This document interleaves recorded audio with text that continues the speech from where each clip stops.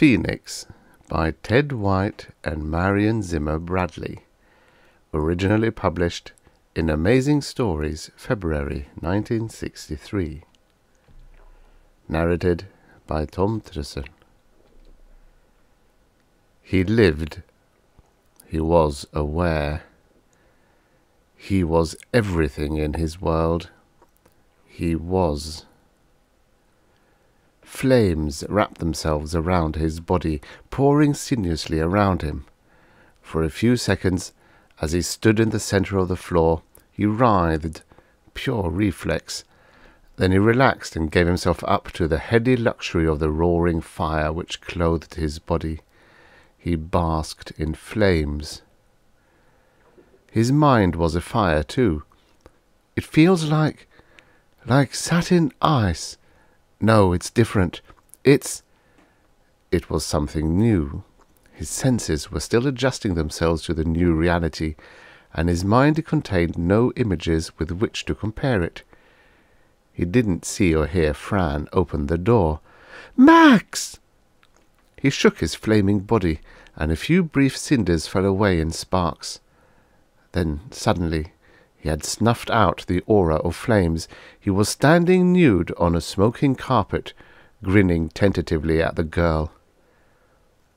He swallowed and said, "Hell of a time for you to show up, Fran." She seemed to stare at him without seeing him, her face taut, without expression. He blinked, slowly coming down or up to reality again. Good God, yes, she thought he had been burning up. The odour of the carpet. It smelled like scorching hair. "I forgot about the carpet." He watched her glance down at it. Acrid smoke still curled away from two singed bare patches where he had been standing. Slowly, Fran raised her eyes back to his. She said, "Max!" She took one faltering step toward him. Then she crumpled and swayed forward. He caught her in his arms as she fell, straining her close. The physical contact of their bodies brought him back to the level of reality again, to a complete realization of Fran's plight. He tried to make his grip as firm, as reassuring as he could, to bring her back to a world in which men were not, 1 minute, cloaked in streaming flame, and the next minute alive and human and— "Max," she straightened, "you don't have any clothes on." "I know. I lose more pyjamas that way," he said lightly, keeping his voice casual. "Sit down, Fran, and I'll put on a pair of pants at least." Her face was chalk white. The colour had drained from her mouth, leaving the lipstick like paint on a corpse. She was rigid with shock. She hardly seemed to hear him, and to let him lead her, like a child, to the sofa. Oh God, why did she have to come in just now? "Lie down here for a minute, Fran. Here, put your feet up on the arm. Fran, it's all right. I'm all right. Take it easy now. I'll be right back." He retreated into the bedroom, quietly closed the door behind him, and leaned against it for a moment. His whole body slumped. The room was quiet, just a third-floor bedroom in an old house, now a converted rooming house for students, half filled with sunlight. Max heard his own breathing loud in the silence, looking down at his naked body, then at his pants, draped over the bed. He stared at them and closed his eyes. His body grew rigid. Slowly, the pants began to stir as if with a breeze, but all else was still. Sunlight cut across the stationary dust motes suspended in mid-air, and the warm summer noon seemed to hold its breath. The pants' legs flapped. Then, suddenly, the room was filled with a timeless density. The silence of the moment before thickened into a tangible, measurable dimension, possessing a reality of its own. He could taste the silence. He rose 3 feet into the air, his head clearing the ceiling by inches. As he did so, the tension dissolved from his muscles.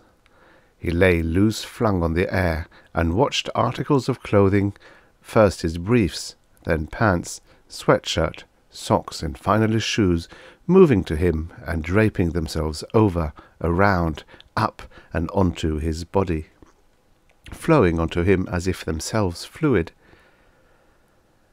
The door opened before he reached it. He took a deep breath, set his feet on the floor, and walked into the other room. Fran started upright as he came in and flinched away. "Fran, are you afraid of me?" She nodded, moving her mouth mutely. "Easy, for God's sake, easy." The girl's on the ragged edge of hysterics. Take the light touch. "Afraid of me? Now that I'm fully clothed again and didn't even attempt felonious rape." "Don't laugh," she said, finding her voice. "I know what you're trying to do, but don't. And don't tell me that I didn't see what I saw." Her eyes moved quickly, a little rabbit movement, to the charred carpet and away again. "Fran." He seated himself beside her and took her face in his hands. "I'm not denying anything. What you saw, it happened, yes, but it wasn't—" He ran out of words. "I'm not crazy, and it wasn't an illusion." "Okay, then. I'm a warlock. I weave dark spells. I've sold my soul to the devil. Do you like that any better?" He flung the words at her bitterly. "Are you, Max?" she asked softly, when he had run down. "I don't know. I don't. Fran." He fell against her and felt her arms reach out for him, hold him as he collapsed at her side. The touch did what words had failed to do. He felt the rigid, frozen fright flow out of her as she held him, hard, clasping his spent body in her arms. With a sigh, she drew his head against the softness of her breast and let him lie there. This was the best way. It had come to him without words. Perhaps there were no words. But what had he done to Fran, to this shy girl who held him now so tightly? He sensed, through the tension of her terror and its release, that she loved him. Did he love her? When he had asked himself that, he could not answer. Yet now, in his response to her, he sensed his own answer. Words, more words. What did they mean? Reasoning was a barrier, not a path. He had always felt most apart from her when he had tried to think out their relationship into words. Better to let the words go, better to react. They lay together unmoving on the sofa for a moment which was, for them, timeless. Perhaps 15 minutes, perhaps 2 or 3 hours. They exchanged no words, no gestures, not even a kiss. They simply were, sharing a moment of that meshed, tangible silence in which there was no Max, no Fran. Instead, a gestalt, a separate emotional entity. "Tell me about it," she said finally. It was like surfacing after a deep dive. He blinked. "I don't know what happened." "How did it begin?" He turned slightly, snuggling closer to her, his cheek buried against her neck, his shoulder tucked under her arm, her arms warm about his body. He paused, then reached out for words, and found that the words were there. "If you want to be rational about it, that is, if we can be rational about it, I guess it's what you'd call a wild talent." "Wild is right," she said with a shaky laugh. "Psi power, I guess you'd call it. I can make things move, or things happen." "I had a dream last night. It was a very strange kind of dream. You know how sometimes you have dreams about flying? Like you're running along on the ground, and sometimes you can jump and pull your feet into the air, and then you paddle yourself along with your hands. I dreamed I'd done this, and I was floating and weightless, pulling myself around with handholds like an astronaut in a spaceship, only the handholds were the branches of a tree. I was floating and pulling myself into the tree. Things began feeling strange, like they were happening in double, like the dream was fading out into sleepwalking. And then I woke up. Fran, I was holding on to the curtains of the window next to my bed, and I was floating about even with the top of the open window.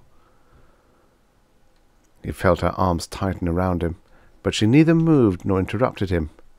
Blessing her, he went on. It scared me silly, but my first thought was, "Me God, I nearly flew out the window." Just as matter of fact about it, as if I'd been sleepwalking and woke up and said, "Oh, I almost walked down those stairs." And then I guess I woke up, the rest of the way, and really realized what was happening, and the next thing I knew, I was lying crossways on the bed, with all the breath knocked out of me. His body had tensed again with a growing excitement in his voice. Sensing it, he shivered and moved closer into the warmth of her arms. "Fran, don't let me do anything now." Slowly, under the reassurance of her touch, he felt the spasm dissolve, flow into words again. "When I woke up, I thought it had all been a dream. I mean, I wanted to believe I dreamed it, but I knew better. I wandered out here into the living room and just kind of went through the motions of breakfast, without noticing what I was doing. After a while located myself sitting at the table, staring at my coffee and realizing it had gone cold. I wasn't thinking. Fran, I wasn't thinking about anything. I was just staring at that coffee and wishing it was good and hot again, and then it started steaming. Fran, I didn't touch it. I just looked at it. I looked at it, and suddenly I wasn't just looking at a cup of coffee anymore. I began to see it, really see it. I began to see the relationships of every component in the cup and the coffee, the chemical and molecular. No, that's not what I mean either. I could see, not really with my eyes, the entire series of relationships between all the overlapping fields of energy. No, he broke off again, helplessly. I can't make sense of it for you. I don't have the words. Maybe there aren't any. I could see it. You understand? I didn't try to explain it, even to myself. I can't now. It's just everything's motion. And I could reach out and speed it up or slow it down, and I'd heated it up. He shook his head a little and was silent, clinging to her. Her voice was levelled when she spoke, a flat surface spread thin over panic, toneless. I'm not a nuclear physicist, but it sounds as if you were trying to put the theory of atoms and force fields into one word, like matter not being solid, but just little bits of loose energy whirling around and building up into atoms, and the atoms into molecules. That, I guess so. As if I'd learned to see into them. But how? Why? It takes in a lot of territory, she said, still the flat, stretched, toneless voice.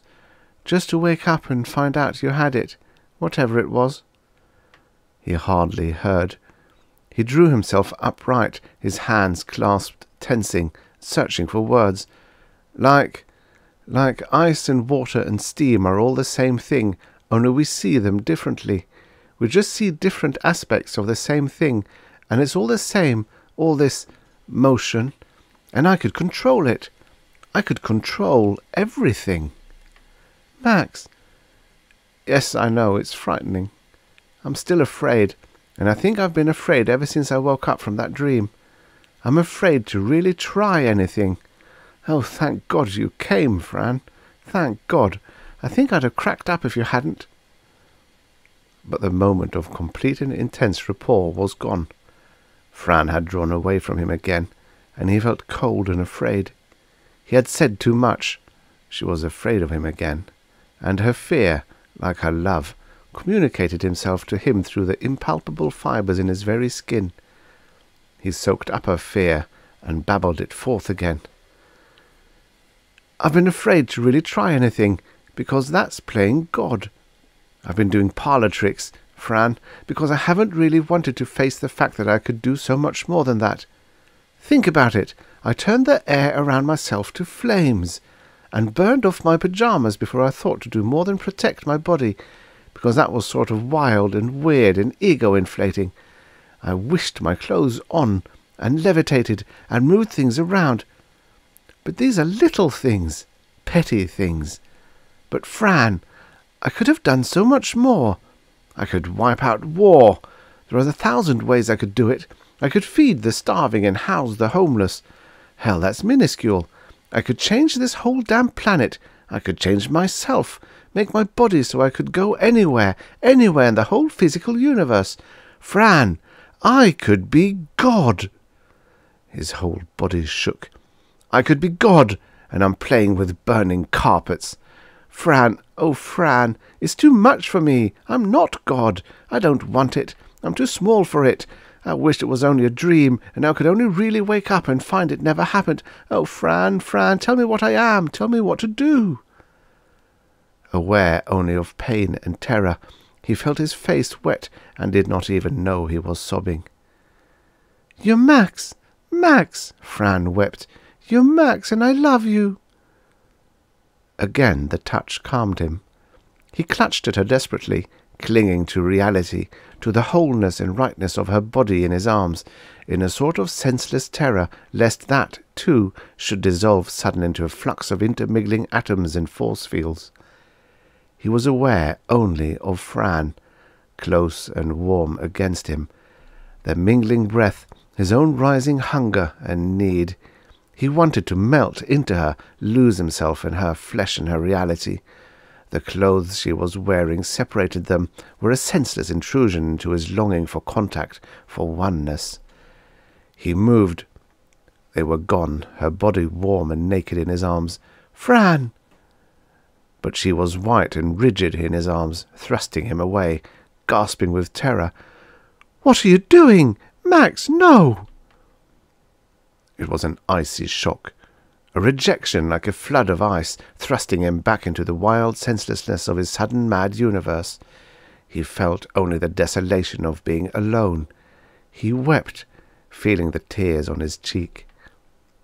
Did God cry? Crying? Clutching desperately at this frigid slip of a girl for salvation, when the whole universe awaited him. He pushed himself up, away from her. He heard her voice as if from a great distance, making words, but he was past words. Blackness closed in about them, time slowed, the eddies of air swirled to a halt, and lances of fire swirled through his mind. Then, beyond the realm of 3 dimensions, he saw her clearly. His mind shattered into 1,000 crystals, reflecting prismatically pounding emotions he could not directly face. He looked at Fran, into her, through her, beyond her. He saw, not the immobilized figure of a frightened woman, her body helpless beneath his own on the sofa. In fact, he saw not even the sofa. He saw, beyond the immediacy of the fields of motion contained in finite space as his body, he comprehended other patterns of subatomic flux. Below him was a geometrically ordered matrix, a precise framework simply constructed.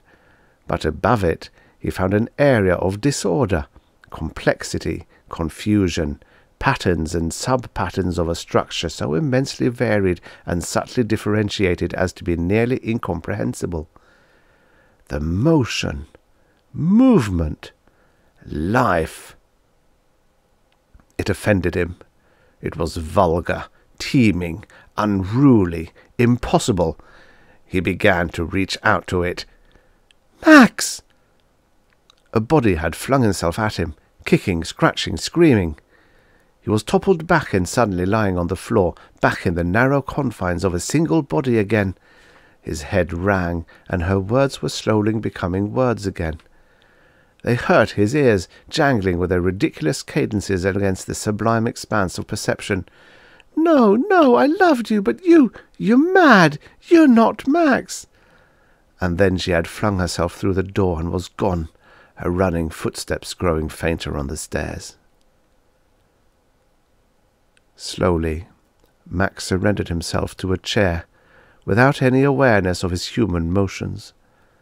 The old chair enveloped him with the old overstuffed cushioned arms and gave him a musty embrace, and for a moment he was part of all its enfolding past, the weariness that had come into its unrejecting depths for comfort and rest. His face was still wet with the tears he had shed before, and now they began to swell and flow again, erupting and cascading almost without volition. Fran was gone. She was gone, and she had been all he had, all that was ever really real to him. Dimly he sensed, without knowing, that it had been a double failure. Fran had refused, rejected his need. But was it Fran's fault that he had been unable to reach her? Had he ever been able to reach any human creature? Had he ever wanted to, except in his own selfish desire? He spoke of loving Fran, and yet he had shied away from that answer until he needed her. And so his vast paranormal powers were meaningless, because the physical universe itself was without meaning. Ordered, yes, finely structured, but with no more meaning than an alarm clock. He could be God, and yet the only safety and sanity he had felt was when Fran drew him back from the brink of the bewildering nothingness into the shelter of her breast. But for all his control of things, he had been unable to achieve that blending that meant power. He had only a meaningless power over things which now, in essence, were only nothingness in various rates of flow. The sun had set, and he had turned none of the lights on. The gloom of dusk settled, blanketing his body with darkness and his mind with despair. If Fran, a meaningless word now, if Fran had only accepted him, if he could control his own emotions as easily as the magic show flames he had donned, but he had feared to surrender himself to any emotion. He had given too little of himself to Fran, and when the moment of his need came, she had nothing of him that could call him back safe from the borderland of bleak despair. He wasn't fit. Like a baby given a straight razor, he could not cope with his gift, and the outcome was inevitable. There was only one answer. Best do it now. Suddenly the darkness was pierced by flames, a flickering, growing fire which enveloped and covered his body. His clothes vanished in a flare of flame, spreading to and attacking the soft upholstery of the chair. A small thing to salvage, his ego. But this was the grandiose way, the big way, for the big failure. He sat for long moments, crowned in golden flames, lost in contemplation of the streams of superheated glowing ions radiated from the burning carbon. Then the chair shifted as cloth burned through, fibre straps released their hold on the metal springs of the seat. Time. Deliberately, without emotion, he released his hold on the lines of force which demarcated the limits of his body. His hair vanished instantly in a shower of sparks, and simultaneously a furnace blast beat it on him. Then his skin was blistering and blackening, gone. He collapsed into his funeral pyre, flinging out limbs in reflex spasm and struggle, and he lived. He was aware. He was everything in his world, and still nothing. Streams of force, patterns of subatomic flux. He was a moment when all fear and all perception had vanished, blending into a gestalt that was more than himself. In her uneasy sleep, Francine floated 5 inches above the surface of her bed.